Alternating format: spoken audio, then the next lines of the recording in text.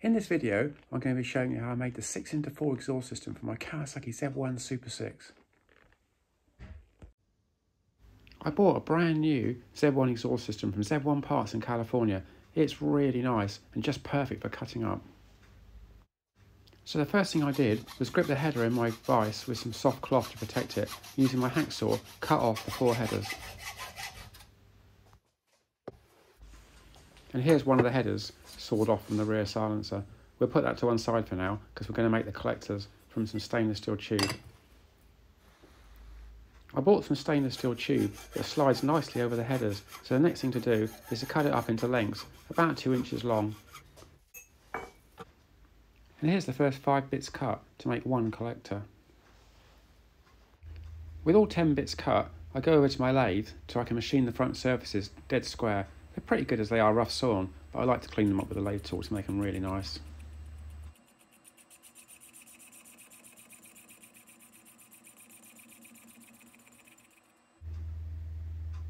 And that feels just perfect. With all 10 pieces of tube machined, the next thing I need to do is make the front part of the collector. So I place 3 pieces on there, space them out evenly and mark around with a pen.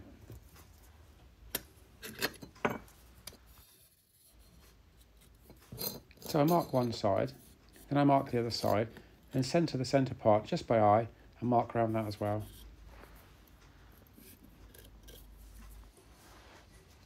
So the next thing I need to do is cut out the centre hole and the 2 side pieces. So the easy way to do the centre is to weld that piece on first, put it in my lathe and then bore it out.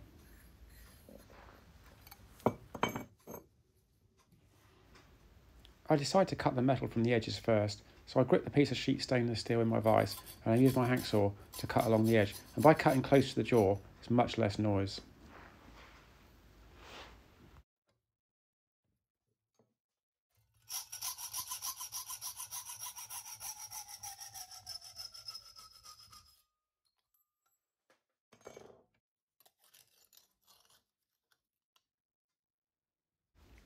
I keep repositioning them apart so I can cut out the very last piece of metal with my hacksaw, and then I get my half round file and true it all up nicely so it fits nicely onto the piece of tube.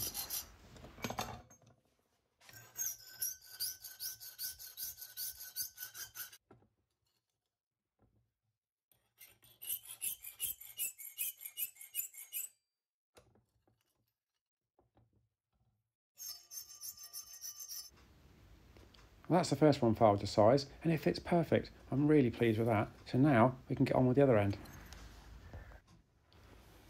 With all 4 ends cut and filed to size and fitting nicely on the piece of the pipe, it's time to centralise the centrepiece and weld them in place.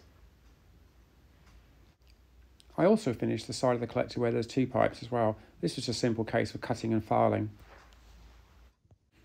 So now I'm going to weld the central input tube onto the front face of the collector by gripping it in my vise and putting 4 spot welds with my TIG welder.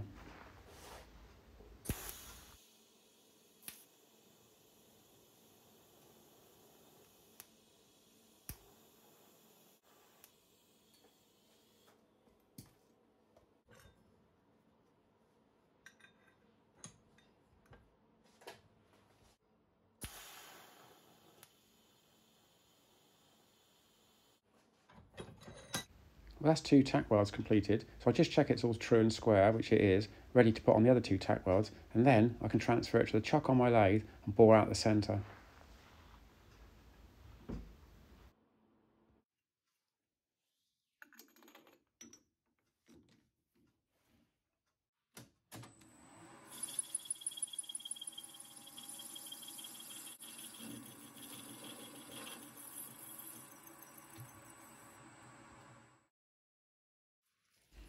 That's the first stage of the trepanning operation to remove the centre portion, and now we can clean up the edges to make it smooth with the inside of the ball.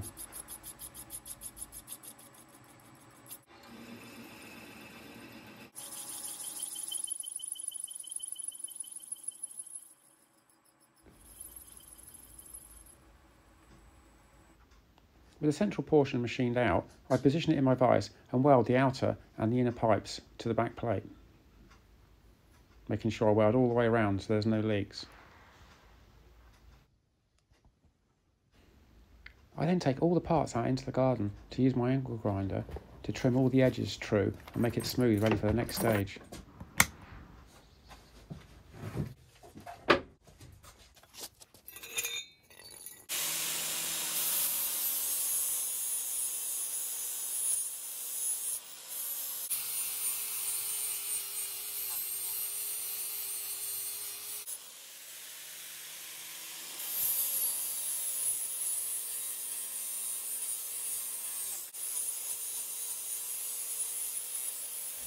I really enjoy this part of the job, using my angle grinder to fashion the edges how I want them and make everything smooth and nice.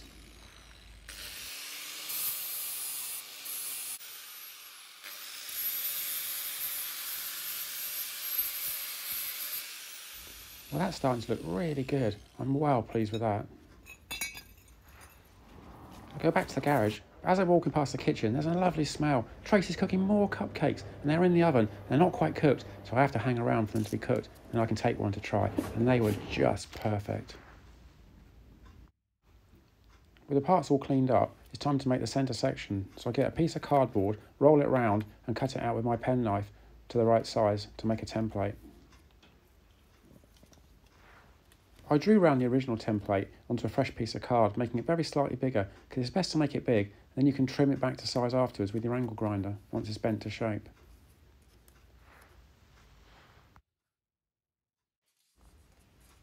The next thing I do is draw around the template onto some 1.6mm thick stainless steel and use my marker pen to mark out the profile.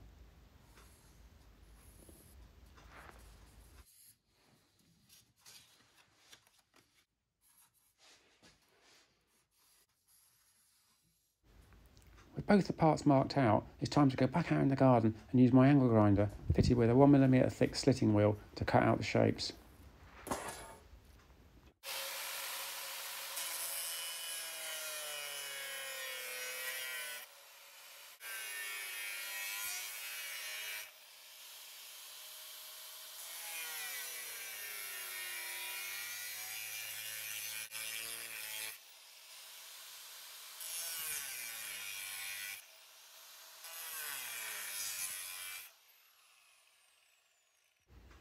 So with both parts cut out, I go back into the garage and start shaping them around a piece of bar gripped in my vise. I use my 2kg hide mallet. It's just perfect. It doesn't scratch the material or cause creases or hammer marks, so it's just great for this sort of thing.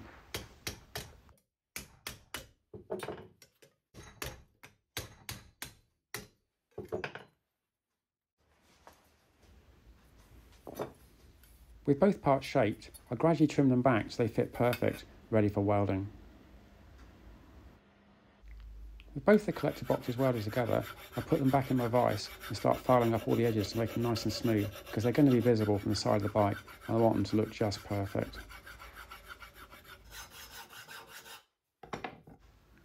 I finish off with some abranet cloth. This is amazing stuff, cuts really well and doesn't clog up.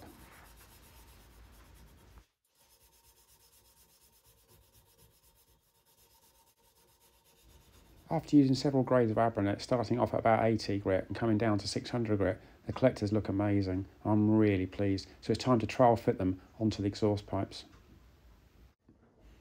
The collectors slid on perfectly to the pairs of rear silencers, holding them together at the front, and now, with 3 inlets each side, gives me my 6-cylinder 6x4 exhaust system. I bolt on both silencers to the frame mounting points and lift them up at the front, and the collectors line up perfectly to where the headers are going to be. So I fit the headers and it all fits, and I am really pleased. It looks amazing.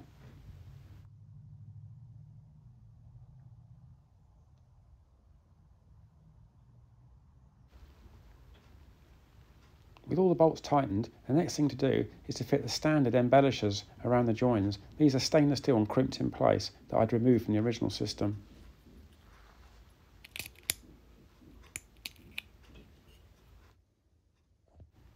And here they are fitted. It gives it a really original look. With the exhaust system fitted, the next thing I needed to do was to increase the size of the baffles because they were too restrictive, and they had some wadding in it I also needed to remove to make them sound nicer.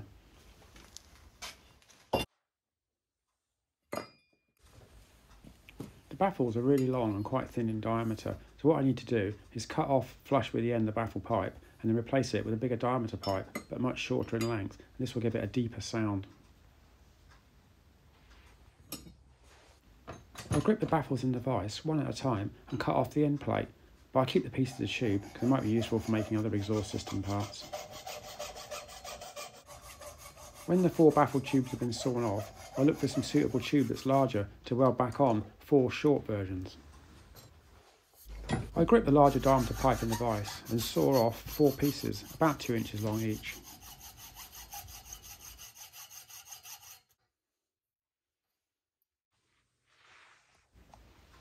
Then I take them over to my lathe to machine the ends square.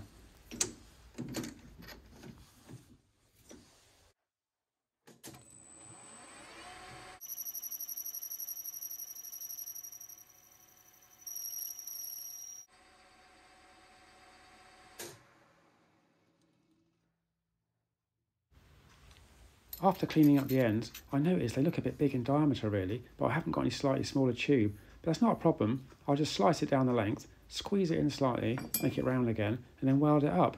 And then when I bore the end caps out, I'll push them in and weld them in, and it'll be just fine. So I'll just mark 2 lines with my Sharpie pen, just by eye.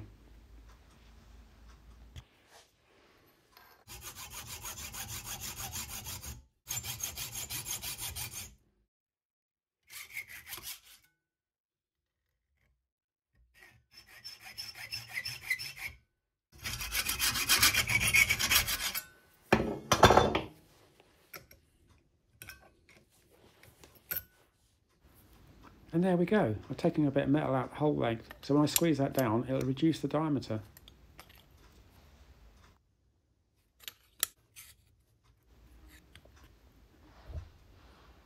That's better. That looks just perfect. I then grip the split tubes in my vise and gently squeeze the gap together for welding.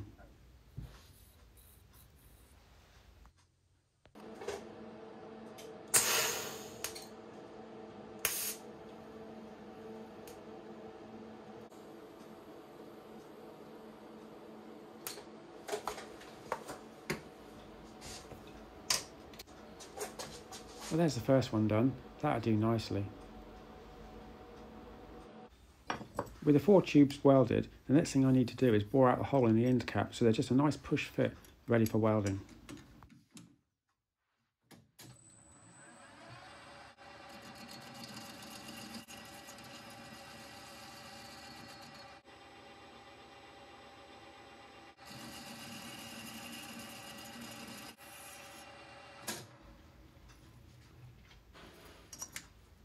Nearly there. Not quite though, just a tiny bit more to come out.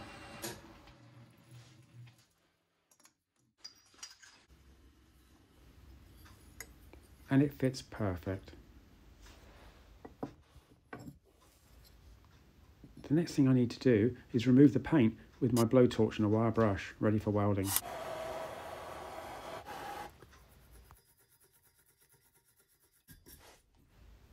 With the paint removed, I'll weld around here to secure the end plate to the new baffle tube. The parts are now ready for painting, so I take them out into the garden and warm them up in my barbecue. It's brilliant to warm things up for painting.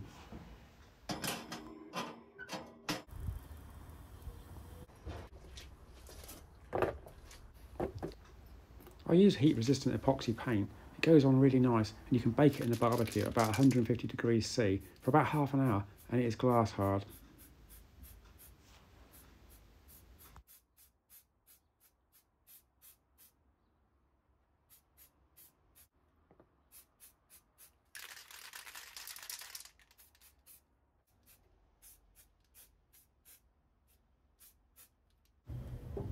I return the baffles to the barbecue, shut the door and give them a good old bake at 150. Then, after they've cooled down, they're all ready to put back in the exhausts and they look just perfect.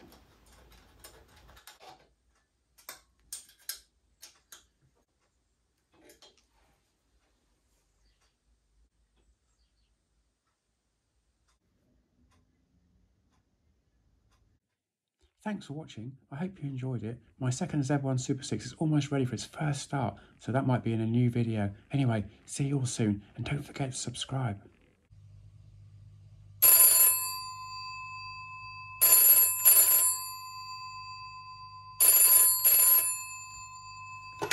Hello? Yep, this is Alan. Oh, hi. Yeah, I was expecting your call. What, you really enjoyed the video? Oh, you're disappointed there was no use of the Swiss Army knife. Well, I'll try and use it next time. Oh, but you liked it because there's no startups. Well, that's just perfect, isn't it? Okay then. Bye, Greta. Bye.